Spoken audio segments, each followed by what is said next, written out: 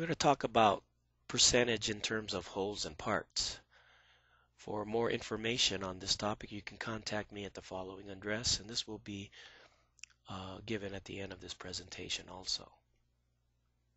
So let's start off with a dollar, and we know that a dollar is equal to 100 pennies. We also know that it's equal to 10 dimes.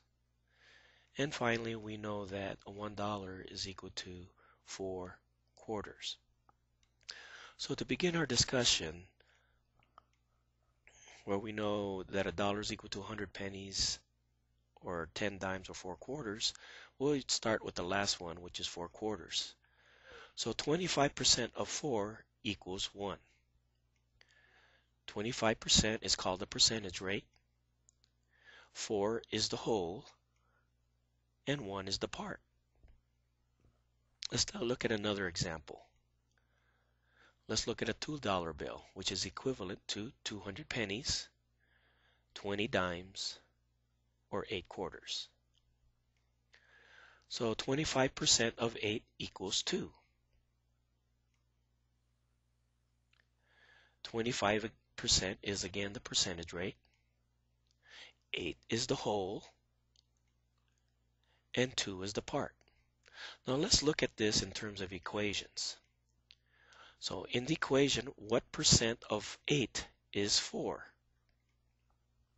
So we are given the whole, again, as 8, given the part as 4. And we are required to find the percentage rate. In other words, what is the percent?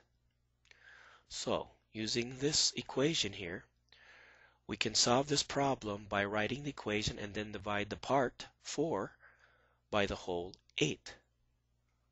That is, x times the whole is equal to the part. Substituting for the whole equal to 8 and substituting the part for 4, we get this equation. And solving for x, we get 4 divided by 8, which is 50%. And you can see in this drawing that these 4 quarters is half of this $2 whole or $2 equivalent.